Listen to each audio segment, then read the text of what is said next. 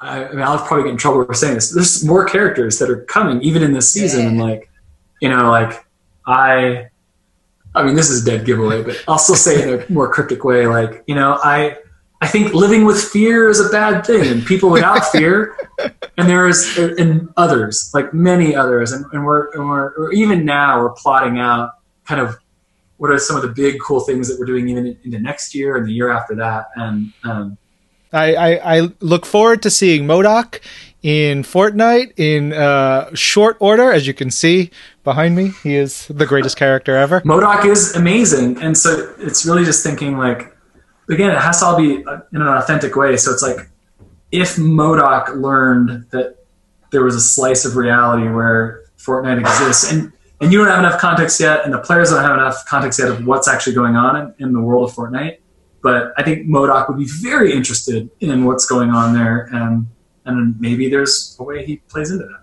at some point.